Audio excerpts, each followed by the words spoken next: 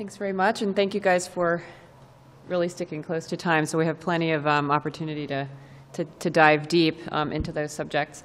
To start us off, I think it's a little bit kind of touching upon some of the job descriptions that Sarah mentioned initially, and this is probably to all of you. How do library publishers align with other more traditional library functions in your varying experiences? Gotcha. You want me to go? So I'll just give a couple examples from my recent experience at Mason. I have hired recently a digital publishing manager, and actually before I joined Mason, they had advertised that position. It was only placed in library job boards and had said, has to have an MLIS degree. And they didn't really get much of a response. I came in and was doing the publishing, and I was re-advertising that. I originally suggested that we just require a master's and not kind of say MLIS, just master's degree, and was asked to say MLIS preferred, master's degree required. I got it on a lot of publishing job boards. We had quite a few good finalists, and some of them were librarians and some weren't, and I ended up hiring somebody that was not a librarian, but could have easily hired a librarian, so that was a job that could have been either way. I know with my own job was kind of the same thing. They were looking at librarians. I came from the publishing side, so I think a lot of the library publishing jobs could probably go either way. That's my experience. Okay.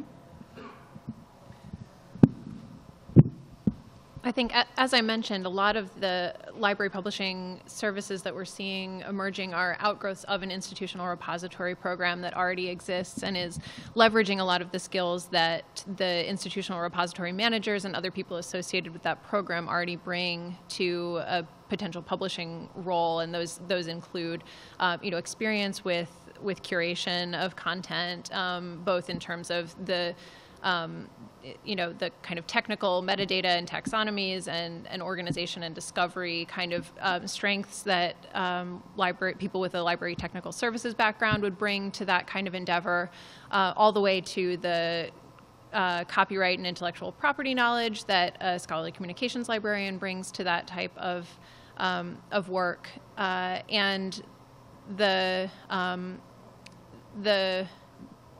integration with campus and the position that the library already holds as a campus entity with connections to various, with connections to the student and faculty population on campus and the various centers that are already publishing a lot of content and faculty that are already publishing a lot of content either on their own or with other scholarly publishers. So I think the relationships that libraries bring is a huge advantage for them as they're starting library publishing programs. I think this is an interesting question. If one focuses on traditional library services, I think the answer is that library publishing services don't align very well at all. And many, many libraries are missing opportunities because they're not able to think across traditional boundaries, and I would say that includes Michigan. So, for example, with a technical services group in the library, you have a huge wealth of expertise in metadata, cataloging, discoverability, thinking about maximizing access, and yet I think we've seen some figures at this meeting that open access content is still not really being made discoverable, and so that's open access content includes what library publishers are producing. So why we're not leveraging the technical services expertise we have in our own libraries to really solve some of those open access discoverability problems illustrates a lack of joined up thinking. Collection development is another area. So thinking about challenges around preserving our digital collections. Again, library publishers tend to have solutions that everybody has. I mean, clocks, Portico. I mean, maybe they're not thinking creatively about access to HathiTrust and other major library created preservation sources, and that again illustrates non-joined up thinking. Information literacy, reference and instruction. This is an area where there seems to be opportunity, as John mentioned. So the publishing as pedagogy, involving students in the publishing process as part of their, as a way of helping them to really sort of get used to the idea of publishing, as a way of really clarifying their ideas, especially when more students are doing undergraduate research. Great opportunities there, not generally being taken advantage of. The one area, so I just wanted to come back to data services. So this is a new area of activity for libraries, and this is a place where there's major opportunity for synergy. I do think, libraries tend to think of data in terms of collections still, and that is, collections driven by mandates. So authors are forced to deposit data, and then the library preserves it. But I think the opportunity with library publishing is to say, what could we do to actually incentivize authors to deposit their data in a way where they're actually expecting and wanting reuse? And that is a very important change that we have to make in the way that we think about data as libraries, because otherwise we're going to have this massive data that authors have made as unreproducible as possible, which is going to be the result of the mandate. So how can we think about data services more as publishers than as collection development people? Okay. Do we have questions from the group? And just because we're capturing the audio from the microphones up here, and we don't, unfortunately, have a microphone for you, I'd ask whoever's going to first respond to repeat the question. So, yes. Go ahead. So, it's a question for Charles and John here. In both cases, you mentioned that in your publishing services, Mason Publishing Group, it's there that you're publishing work open access. Do you think that there's a risk that by associating open access away from the university press, from the high quality part, that you contribute to the perception of open access being a lower quality thing? Let me see if I could repeat your question. Okay, so if I understood you correctly, you were saying if the open access would sort of downgrade the value of the publication. Okay. That you have your high quality open access university press, and then you have these secondary divisions, if you will, and that you're publishing open access in the secondary division, but not in the high quality open access. Sorry, the high quality UP. So you risk contributing to this perception that open access means lower quality, which isn't necessarily the case elsewhere. So I guess. Okay, I'll try to repeat it better then. So the university press is publishing sort of more high quality and non-open access, and a secondary division publishing open access that might create or reinforce a perception that open access is lower quality work. So yeah, I didn't really go into much detail about this in my slides, partly because we're trying to cut down time. But in my model for the university press, we are pursuing open access. I am not planning to do it sort of as a possibility, but more as a default. I'm going to try to do everything open access if possible. It might depend project by project. One thing, I came to your presentation, which was very good, by the way. One difference from your model and the one of University of California Press is I don't plan to sort of make it one or the other. Like it's either open access and it's open everywhere, or it's commercial and it's only sold. So I'm going to try to meld the two in the sense of make an open access version of the University Press book, but also sell it wherever possible and as much as possible. So I would hope that it wouldn't reinforce that position. And the kind of secondary, I wouldn't even call it secondary, but it's just a different model of like open access journals. It's really stuff that really doesn't have commercial potential in the first place. So, and they're either faculty-led or student-run, but they're not. It's not like they could be charging subscriptions, but they're not. It's more like this is open, and it's always going to be open. So. Yes, I think it's a good point. I mean, so the University Press, Michigan does actually do some open access publishing as a university press. We do have an open access list, and we do participate in things like Knowledge Unlatched and so on. So we do try and work out business models of achieving open access. The challenge is really a pragmatic one, which is the university press still needs to cover its costs. Actually, I'm sure we'll get on to sustainability questions, but the university press really should be doing more than covering its costs and should be producing surplus, which should be coming back into supporting some of this other activity that we're doing. And in this period where we don't yet see a very clear way forward for open access monographs, I think we're just being very cautious in that area. But yeah, the risk is clearly there. It's interesting to see, about 25% of university presses are now reporting to libraries, and one of the big questions for the libraries they're reporting to is, how hard to push those,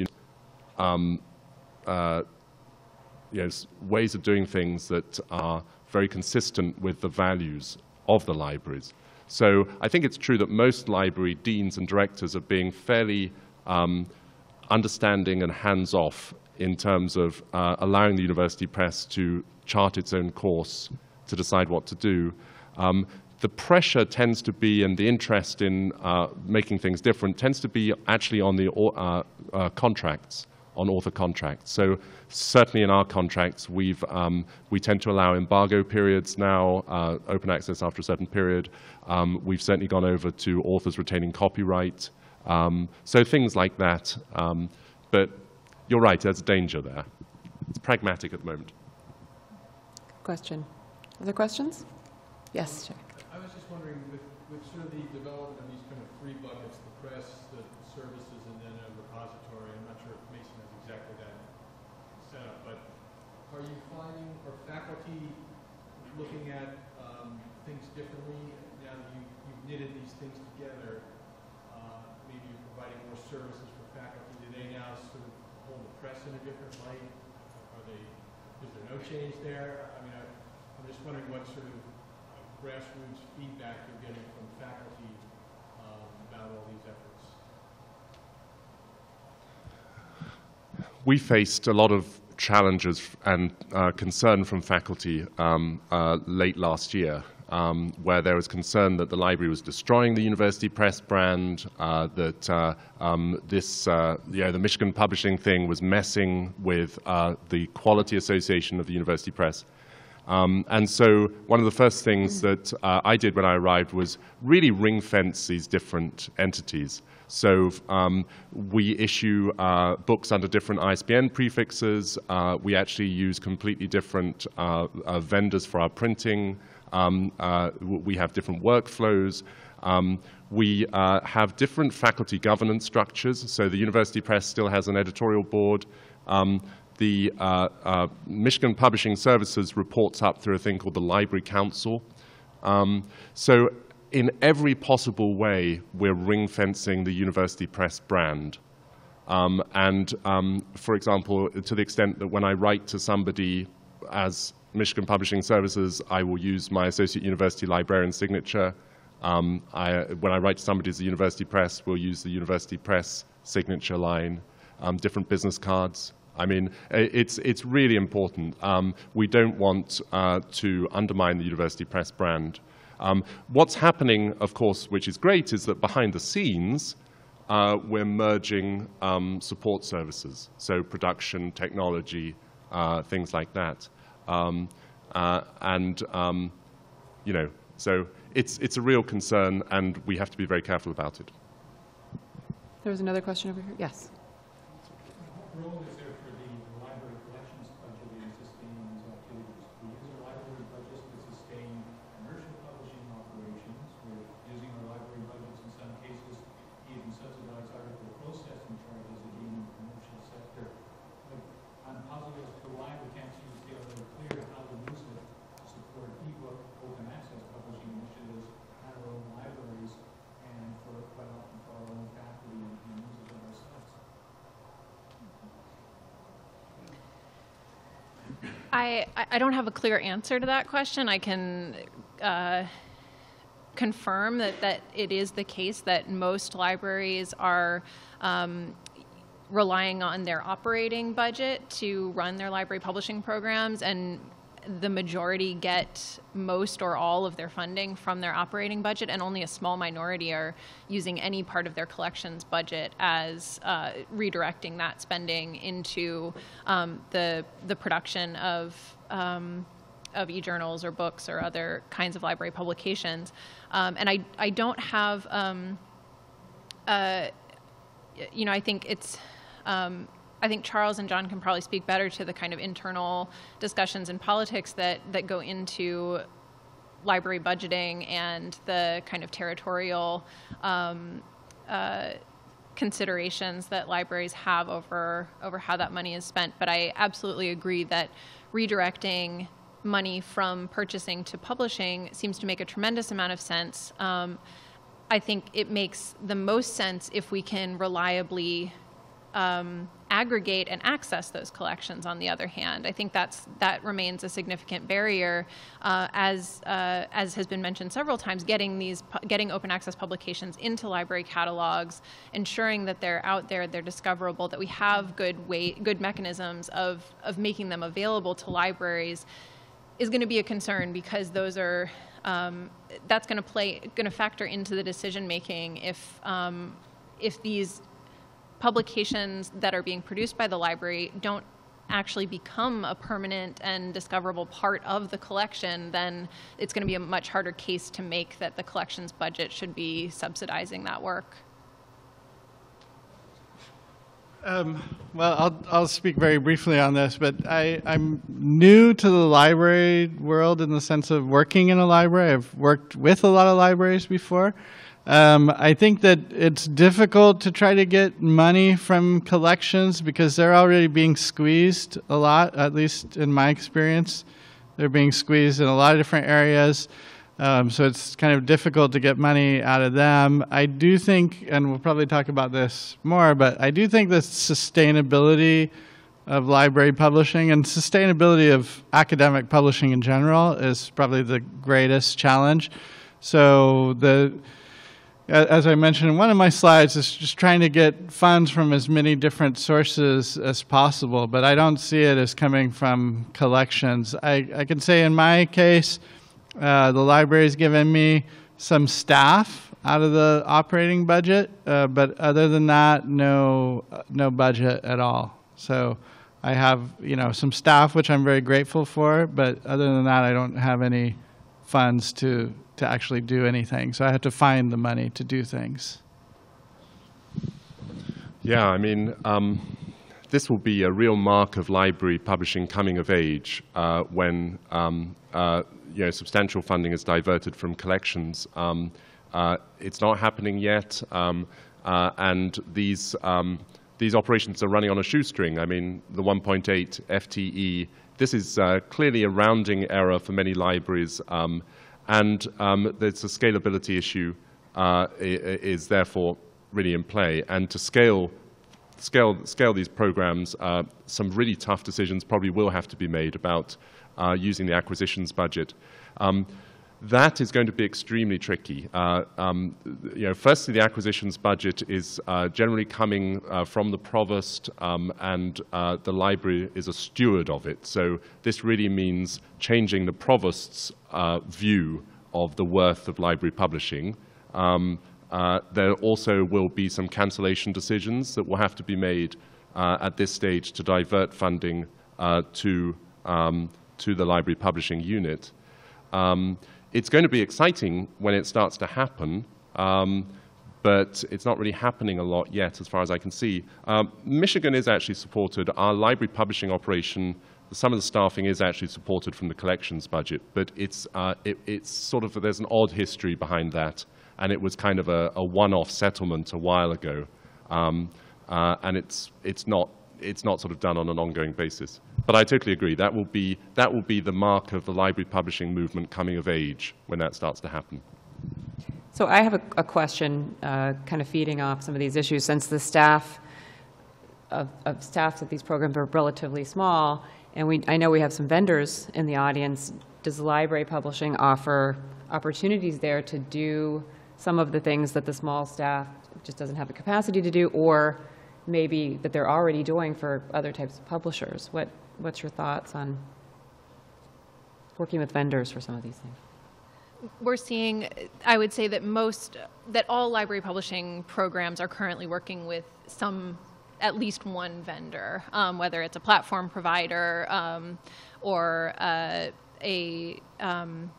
companies that do XML conversion or print-on-demand services. There's a variety of services that libraries are already investing in, especially because they don't have the staff on hand and they don't have the scale in most cases to justify a full-time internal position. I think the biggest challenge is exactly that, the scale. Libraries are finding it's difficult to find vendors who will work with such small publishing programs and can justify their time in building a client relationship with these small publishing programs. And so I think that's something that is a challenge for libraries and vendors potentially to look at together in terms of how libraries could coordinate on their end to build a portfolio that would be something that a vendor would want to take on, or how vendors might work to be able to provide services at a smaller scale than they typically do that would satisfy some of these needs. They're certainly out there. Many library publishing programs have aspirations of producing high quality, very professional looking publications. They want publications that are durable, that work across platforms, that are being channeled into the correct discovery systems, and don't have the internal staff or skill sets in many cases to make that happen. So I certainly see opportunities, but also some pretty concrete challenges for library and vendor relationships. Yes, I mean, I would agree with that. Although, I wouldn't underestimate the business either. So, in my last position at Purdue University, I mean, we had a rich relationship with Charlesworth, and there it was maybe 50 technical reports a year going out and being handled by Charlesworth. But still, that's 50 technical reports of 200, 300 pages each. I do think also another thing, and this is probably not the right thing to say, but libraries can be a little bit less price sensitive in the vendor space. The battle to the bottom, working with big, libraries are used to paying for good service, recognize that they don't have the scale, and are very good payers, and always pay on time, eventually. Other questions? Yes. I was wondering if perhaps Charles would also view John, since it sounds like Mason has a somewhat similar structure with a repository.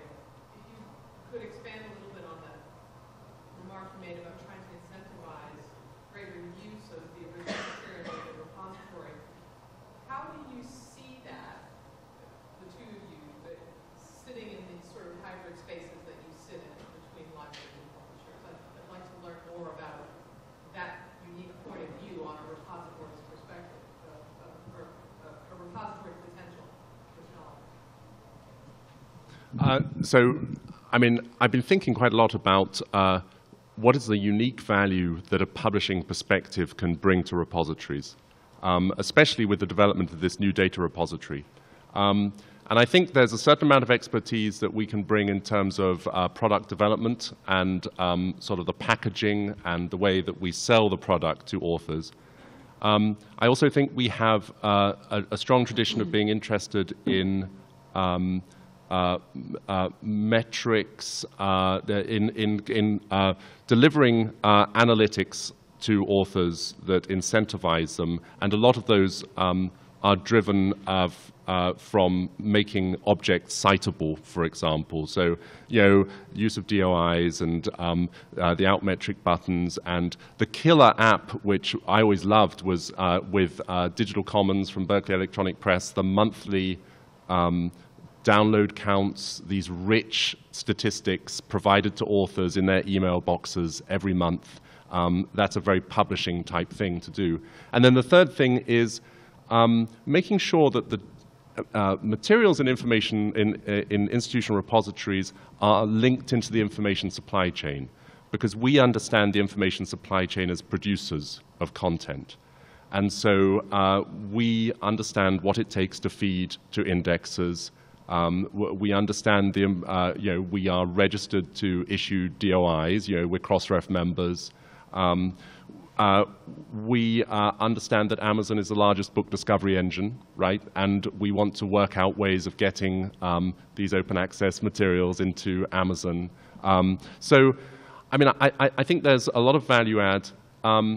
It really is so important that we figure this out with data. Because my wife's a physical chemist. I mean, she laughs at the idea that she would put her best reproducible data into an institutional repository. That's already sabotaged as soon as it goes in, if she's forced to do it. Now, if she knows that that material is going to be reused and she's going to be credited for that reuse, and she's going to get metrics that come back that she can put into her tenure dossier, her attitude completely changes, and she will make sure that data is reproducible, reusable, valuable. But she's not going to do that if she's forced to do it. In my case, it's at this point more an education thing than anything, because they've had the repository for a while, and it's been used for EDTs, but it's not particularly user-friendly.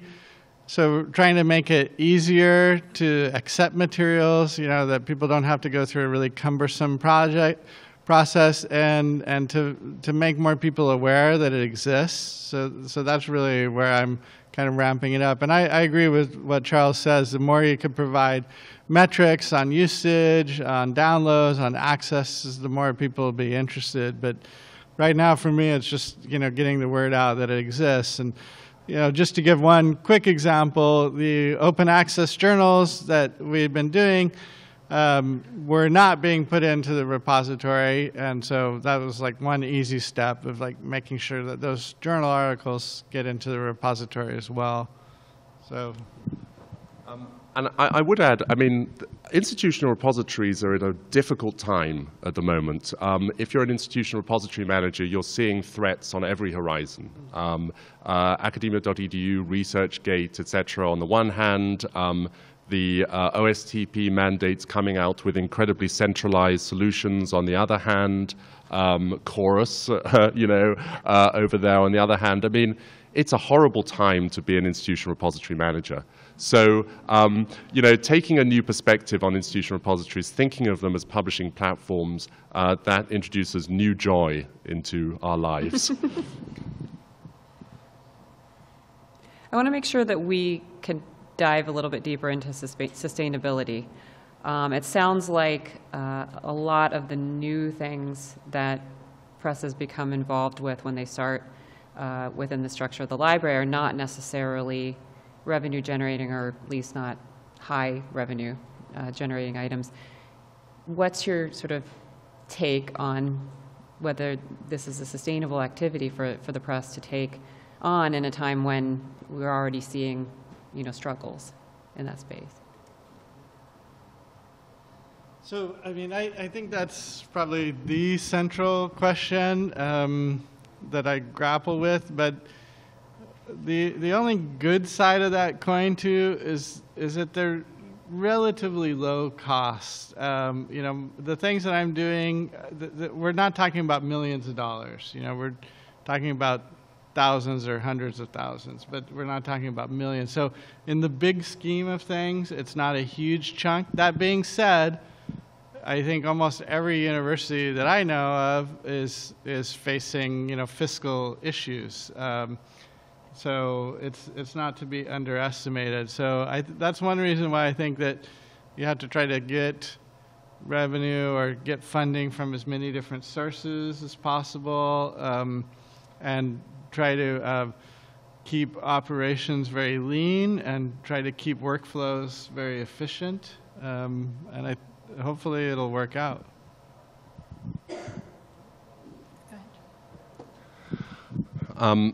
Well, so, I mean, there are a couple of layers to that question. I mean, if one's thinking as a university press and thinking of one of these sort of merged entities, I mean, publishing services is a great area to go into, because there's quite a lot of money sloshing around on campus which is being badly used for sort of publishing purposes. And that's always been the case. I mean, the classic example on the UC campuses, you know, the study back in 2006, 300 independent publishing units over the UC campuses. And I think that's replicated at smaller scale on almost all our campuses. We probably have, I don't know, sort of 70 journals happening all over the campus. So there's quite a lot of money being spent on publishing that's being badly used, and it could be much better used if it was entrusted to the kind of library publishing service, the publishing service. And it's interesting, recently, I don't know if you've noticed this, this post, but University of North Carolina Press, which is it doesn't have a library publishing service, but it's just announced that it's opening a publishing service operation for the 17 campuses that it serves. University of Hawaii Press, again, increasing its publishing services operations. So, oh really, okay, interesting. So, I mean, publishing services is a good area for diversifying press revenue. If one thinks in terms of a library publisher, I mean, I totally agree with John. I mean, the aim is to keep your workflows as inexpensive as possible, because that's very mission-related in how you keep these publications that deserve to exist but are having financial trouble sustainable. But again, you know, as an independently operating library publishing service, and remember that you know, 2,500 four-year colleges, isn't even more, only 100 university presses. So a lot of library publishing services, a lot of these 125 or whatever library publishing operations are existing at institutions without a university press. And there they have the opportunity, if they can get through the institutional barriers to creating recharge rates, which is quite something, they have the opportunity to charge back for their services and to take advantage of some of that campus money, which is being badly spent at the moment. So I think there are some good options, even if we don't go the acquisitions fund, you know, the collections fund route. I think there are some good options for scaling on a small level. Yeah, I mean, I would mainly echo Charles and John, but re-emphasize that libraries are really relying on streamlining workflows and efficiency, keeping costs low, and on the assumption that storage costs are going to continue to decrease. There will be increasing opportunities for automation of a lot of the production work that goes into publication, and that there is a you know, a competitive vendor space as well that they can rely on to do some of the services that they can't do in-house. And then again, I think, so there are some opportunities for reducing costs.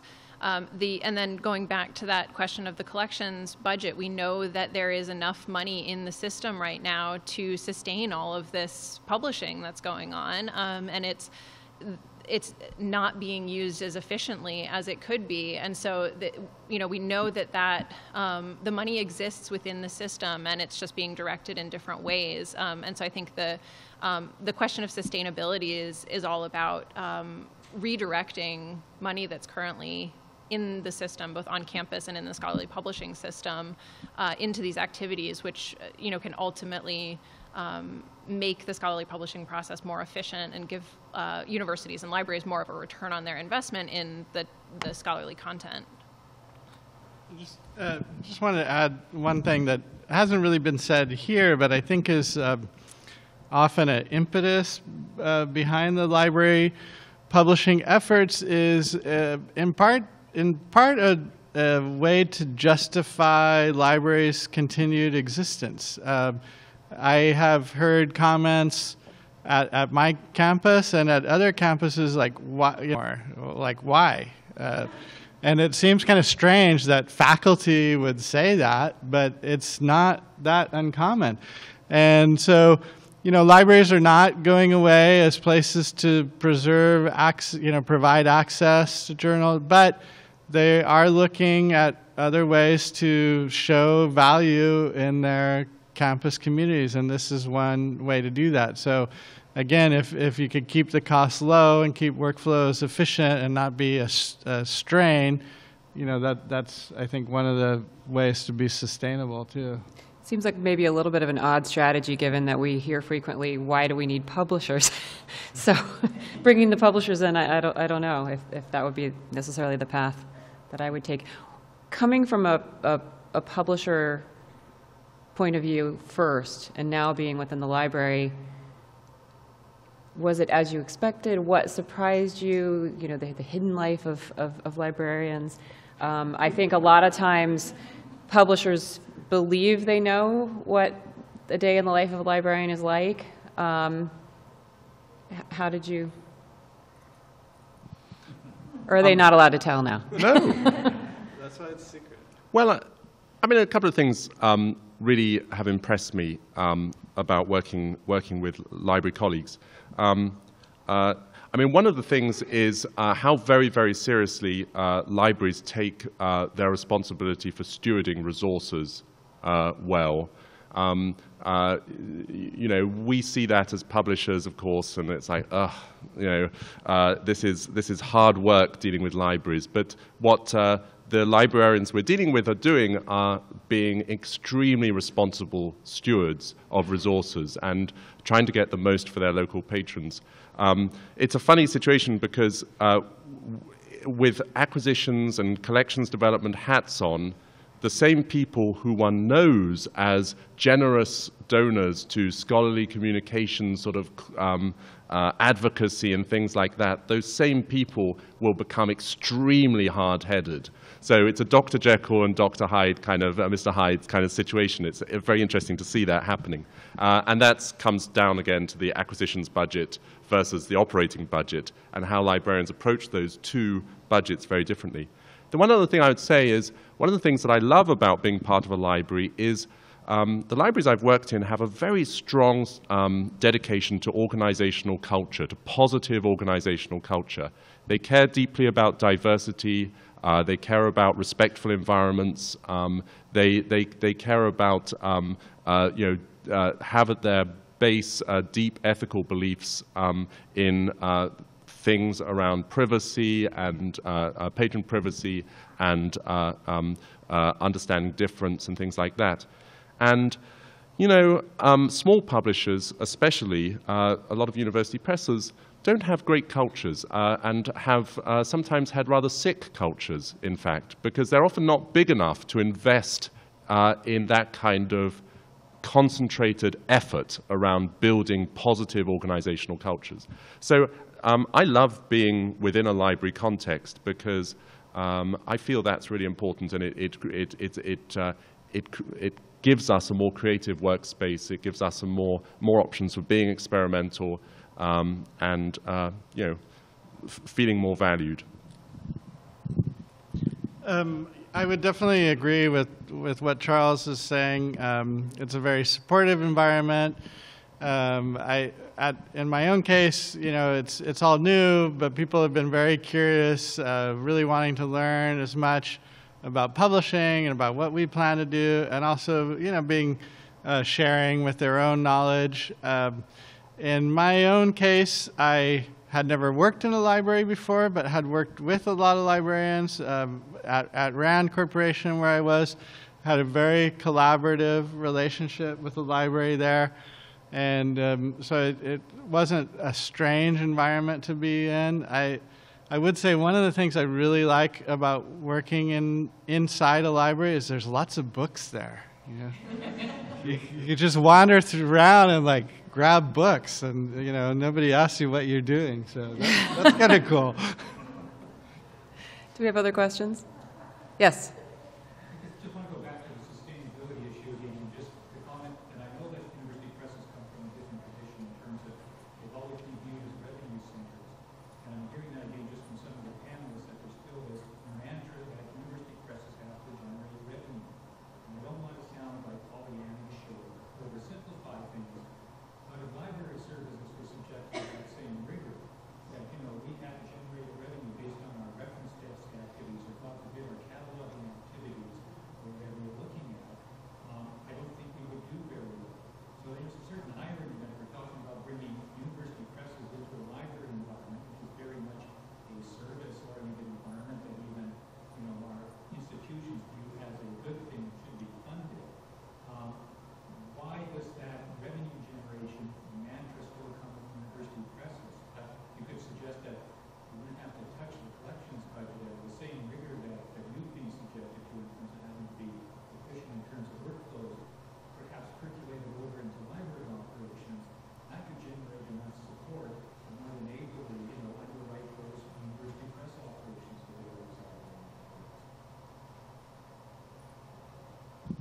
Yeah, I mean, I think the way we think about it at Michigan is that we need to be businesslike in all of our operations, and that means thinking about financial sustainability, but recognizing that you know, we're able to draw on a number of hybrid sources.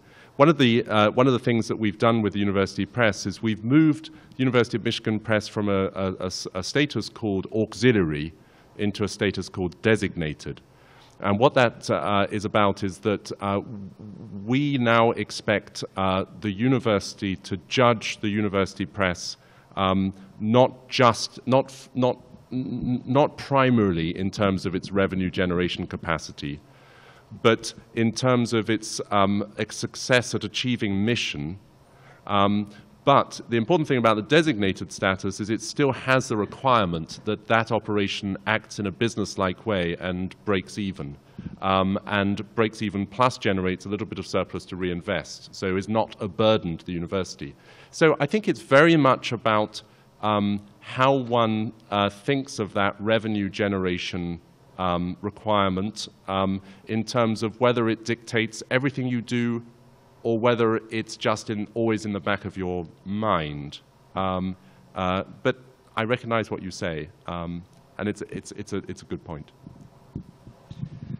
Well, it reminds me of the saying that I've heard, I'm not sure who originally said this, but I've heard it quite a bit in the university press community, is that, well, nobody expects the chemistry department to break even. So, you know, why do they expect the university press department to break even?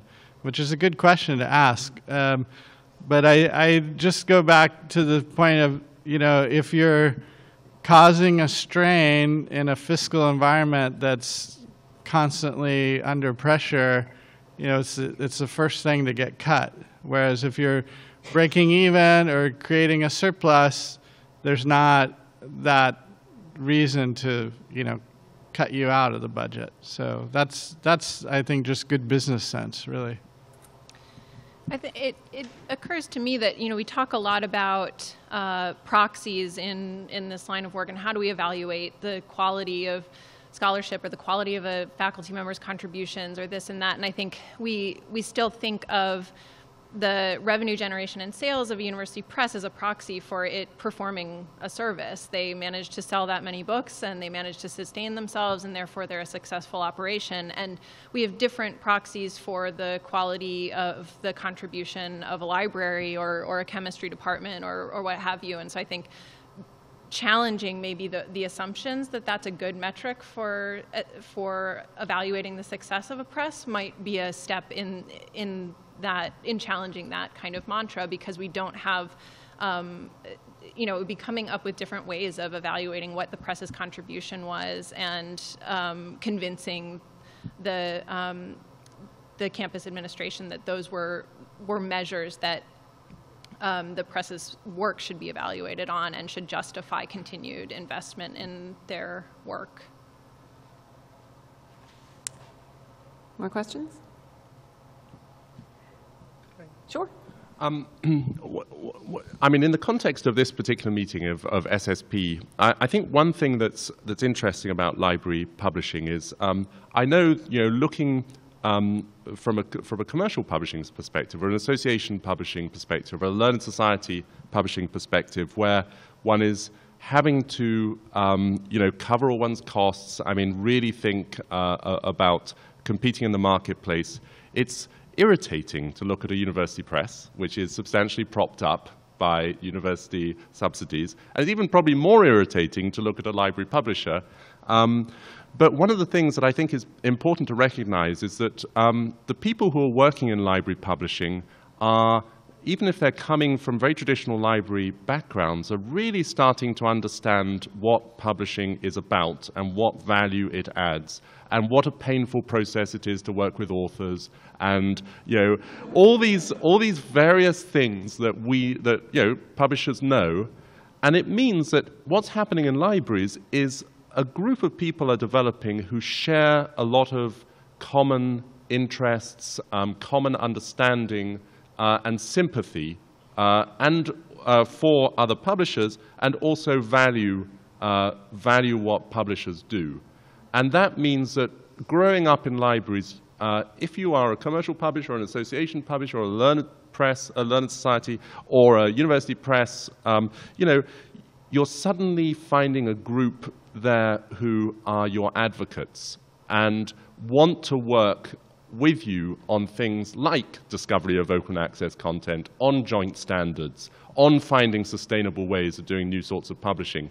Even, and John mentioned this, on referring faculty to you. I mean, if you are a publisher who libraries know is doing the right thing, struck this morning by Roz's point about the print version, print materials being kind of cost recovery but not a lot more, that consciousness about double dipping and avoiding it, that's the sort of thing that if we know about it, you will have liaison librarians going, well, you might consider Palgrave. So you have a lot of allies within the library if you are one of those publishers. And I think that's an important thing to recognize.